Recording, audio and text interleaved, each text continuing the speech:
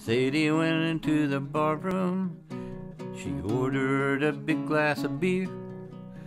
She said, "Tell me the truth, Mr. Bartender, has my Henry Brown been here?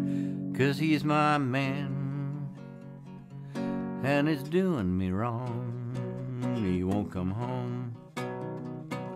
I ain't gonna tell you no secrets, I ain't gonna tell you no lies, but I saw Henry Brown just a moment ago, and I could hardly believe my eyes. 'Cause he's your man. What's been doing you wrong? He won't come home." Sadie drank up all her beer. She ordered a big glass of gin. She said, "Ain't it a shame, Mr. Bartender, that I'm a-taking to drinking again on account of my man? What's been doing me wrong? He wouldn't come home." Sadie went up a dark alley.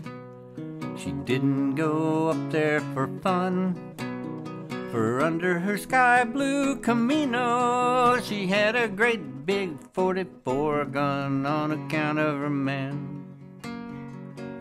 What was doing her wrong? He wouldn't come home. Roll me over easy, roll me over slow.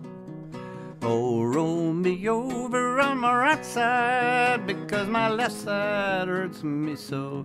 'Cause I'm Sadie's man. What's done her wrong? I wouldn't come home. They hauled out the rubber-tired carriage, and they hauled out the rubber-tired hack.